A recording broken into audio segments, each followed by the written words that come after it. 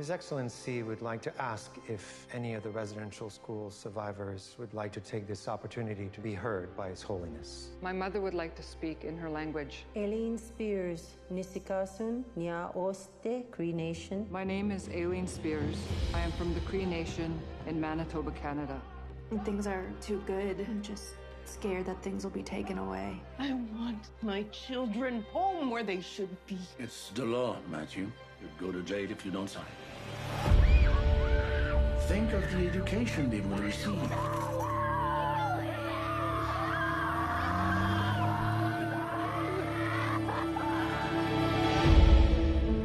If it wasn't for the church, a residential school system would never exist. We have 324 students that will keep them in a state of malnutrition. And if you want to motivate the Indian, you must starve him.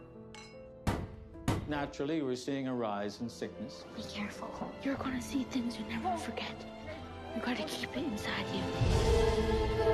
You didn't think your master escape would go unpunished. I need your protection. You're an Indian. I don't owe you anything.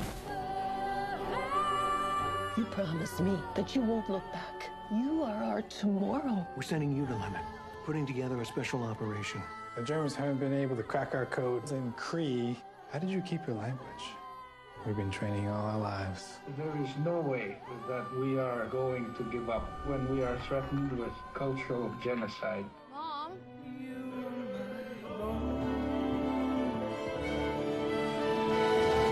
Thing you love, what you taught them was an education in unrelenting cruelty. You are my home. You are my fire. You are my bone.